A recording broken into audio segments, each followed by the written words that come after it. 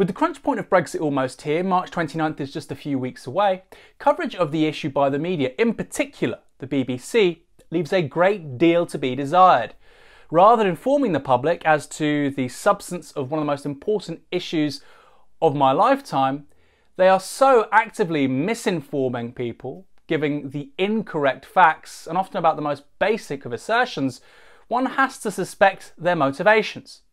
Just listen to this interview between Sarah Montague on the BBC's World at One with Labour's John Trickett. And we've been to Europe and we know that, and so our argument was, look, change the red lines, discuss them with others, let's see if we can create a consensus as a way forward, because the country is completely impatient. My question was about the deal that has been struck with the EU. It's sitting there. It gives you what you want, a customs union. It actually doesn't even resolve the longer term thing and the short term thing. It gives you what you ask for, a customs agreement, union. Why would Labour not support it?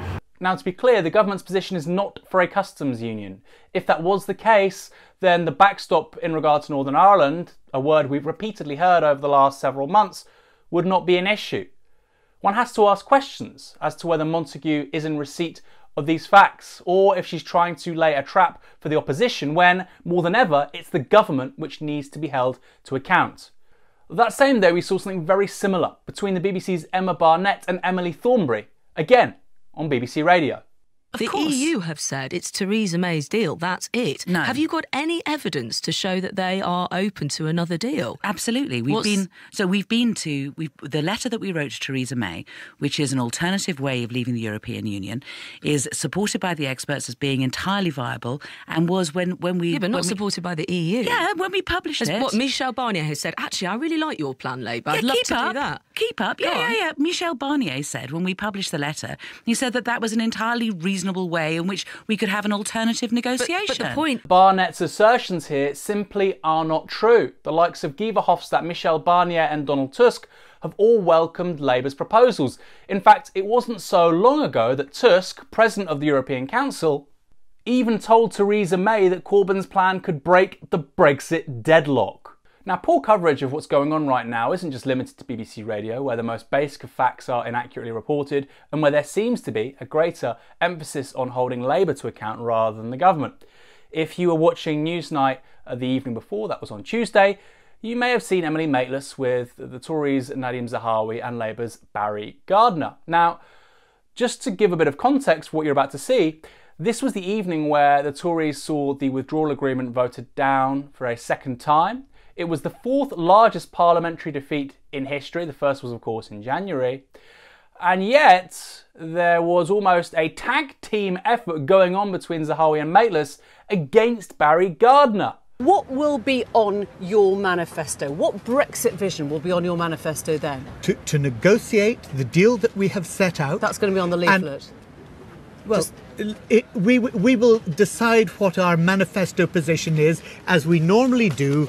It's a democratic party. It's not made up by one person on Newsnight, as you know.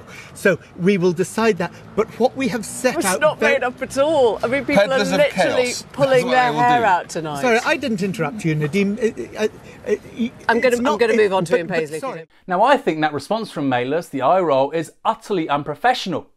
But it's perhaps not surprising that The Guardian wanted to focus on a completely trivial detail because it was attacking Labour. Now, Emily Maitlis has form here. It wasn't that long ago, in fact, pretty much at the start of the run into the last general election, she quizzed publicly whether there was still time for Labour MPs to dump Jeremy Corbyn. Objective, impartial analysis, this is not. And then there was the time she admitted that she doesn't really have that much time for democracy when push comes to shove. Which is that we keep on talking about, the problem with democracy and the problem with the deficit. But at what point do you say, actually, democracy is not as important as the future economy and stability and prosperity of the country right now? You would think that's something of a prerequisite for a journalist working in public service broadcasting. Apparently not. Now, on the same night of that vote, the Tuesday, the BBC was leading with the parliamentary vote, and it had a live feed outside with, at one point, Andrew Neil. Now, Andrew Neil, strong broadcast journalist, we know his political tendencies, but whatever. Who are the guests? Because we know the BBC, of course, is so invested in a broad range of opinion and debate. And in terms of holding the government to account and its Brexit deal to account, we would want voices from both the left and the right. And yet instead we got Anne McElroy from The Economist, Julia Hartley-Brewer and Matthew Parris. That, allied with the later eye roll of Mateless and the subsequent day's shenanigans by Emma Barnett and Sarah Montague, would indicate, I would submit, a rather profound problem in regard to the BBC's current affairs output. Simply put, it is not good enough. Then there's BBC Question Time, the network's flagship current affairs programme. Now, I know it's been subject to a million and one jokes in regards to its terrible audience selection and its terrible panel selection, but the shenanigans of last week really took the biscuit. You may have seen Owen Jones appear on there. Now, we know there is an ongoing issue in regards to right-wing activists, UKIP, Tories, getting access to not just the audience, but also the audience questions. But last week, they didn't just ask one question or two questions or three or four questions. They asked 5 questions. You have to think. The whole point of BBC Question Time is to offer a glimpse, a snapshot of the public at large and what they really think beyond the Westminster bubble. If the audience is infiltrated by Conservative Party activists to such an extent, what is the point of the programme? Furthermore, it's not just the audience that is the problem. In regards to panel selection, repeatedly, you see often 4-1 in terms of right versus left. People may point to centrist figures like Jürgen Meyer, by the way, he's repeatedly voted Tory, but the reality is this, in terms of people arguing for a broken status quo against socialists, it's anything but a fair fight. And almost always, without exception, there'll be a right-wing populist voice on that panel, whether it be Isabel Oakeshott, Nick Ferrari, Julia Hartley-Brewer, and their point is very simple, to drag the entire terms of the debate to the right. It's no surprise you almost never see people from the left performing precisely the same role. This ties into a broader conversation because some people think since the 2017 general election, the mainstream media, broadcast and print, has had something of a recognition of their failings and that they wanted to at least acknowledge certain left-wing voices to redress a very clear imbalance. 40% of the electorate was barely represented on both television and in our newspapers. I don't buy that. I think changes we've seen since then are pretty cosmetic. Yeah, you might see the occasional Navarra editor here or there, but in terms of the scripts, the producers, the news agendas, what's viewed as important and unimportant, nothing has changed whatsoever. The primary reason why that is that they still view Corbynism as a blip.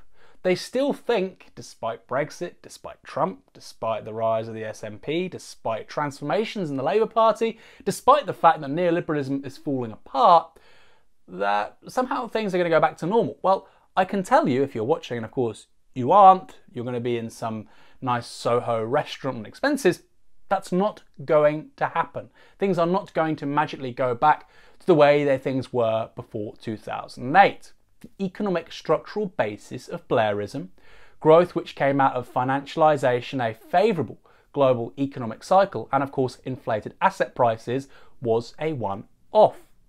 That was also the basis for centrist politics generally, which means the shambolic rerun we're now seeing with the independent group is genuinely destined to fail.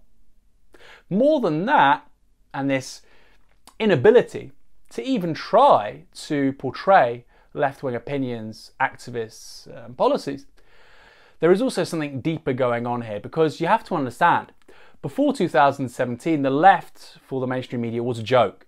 They would have them on to laugh at. There was a sense for a short while afterwards, after June 2017, that had changed.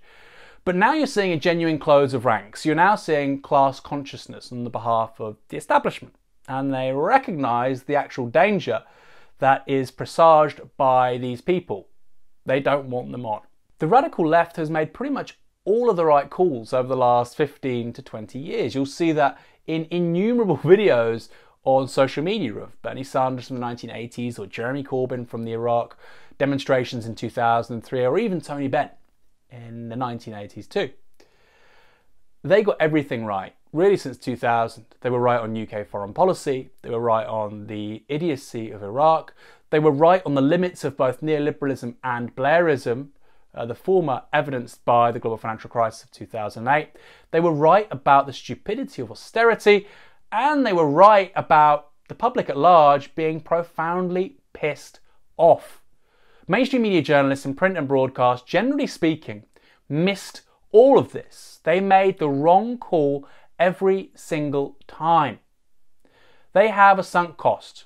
They want to be proven right on at least one of these things, which means they have significant incentives on ensuring that Jeremy Corbyn never comes to power and that a socialist government doesn't transform Britain and create an economy that's for the many, not the few.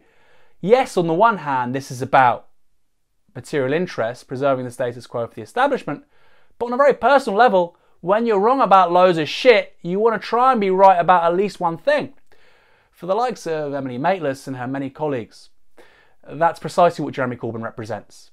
Because it's just embarrassing to be continually proven wrong.